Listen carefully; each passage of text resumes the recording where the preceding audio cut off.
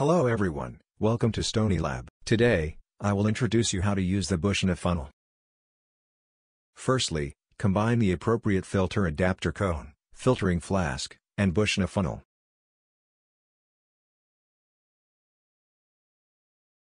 Then, select the appropriate size filter paper and put it into the funnel. The filter paper should be slightly larger than the diameter of the Büchner funnel. Press it gently against the sides. Wet the filter paper with the liquid you want to filter. Turn on the vacuum pump. Connect the vacuum tubing to the filtering flask. Pour the liquid to be filtered into the funnel.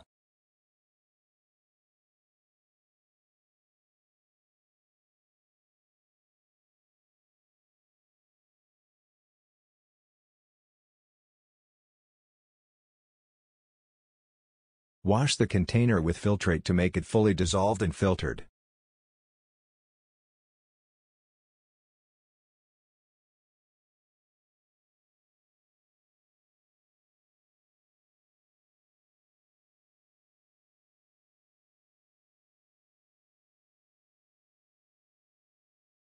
This process is repeated 2 or 3 times.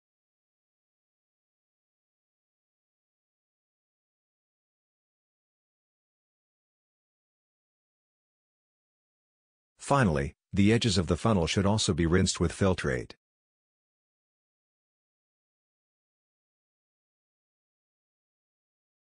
When there is no filtrate flow, it means the filtration has been completed.